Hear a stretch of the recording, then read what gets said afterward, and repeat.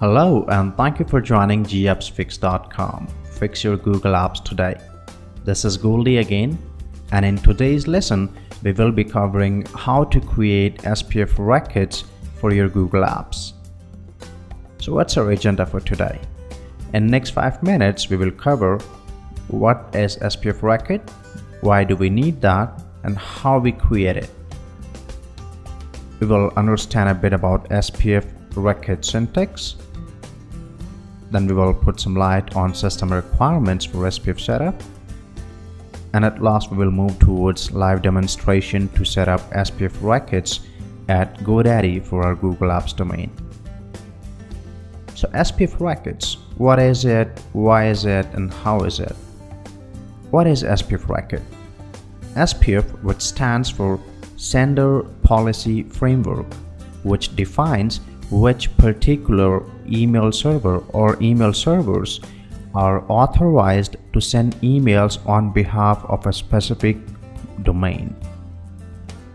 Why SPF records for Google Apps? Now you have switched to Google Apps, and now Google email servers will be sending emails on behalf of your domain. So it becomes recommended to authorize Google servers to send emails on your domain's behalf. How do we do that? We can create SPF records by creating a TXT record at our DNS. Now, what is the syntax of SPF record?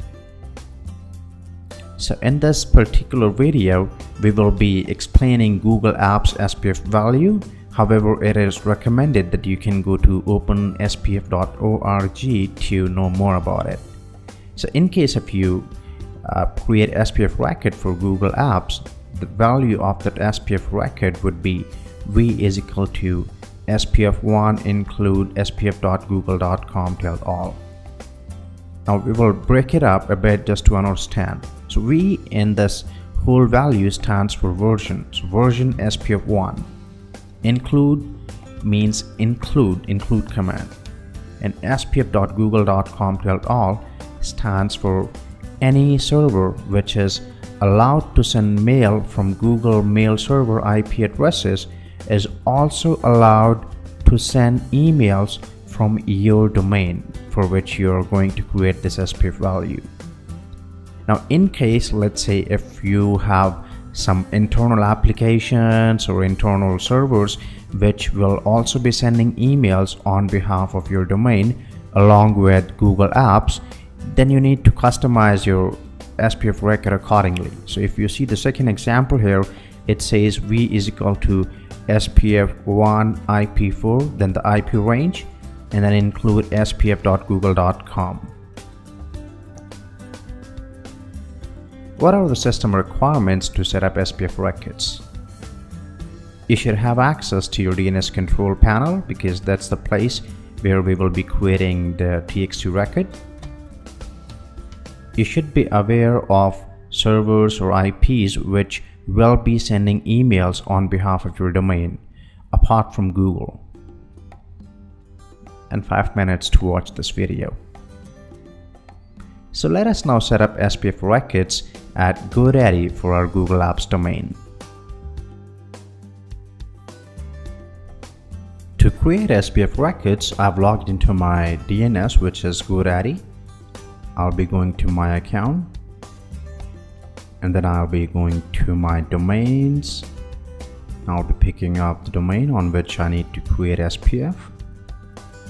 I'm going to launch DNS Manager now.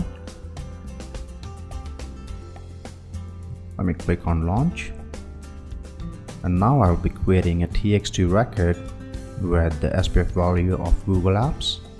I'll scroll down a bit. Here is the TXT record place. I'll click on quick add. Host value would be @ and TXT value would be the value of our SPF, which is v is equal to spf1 include spf.google.com till all.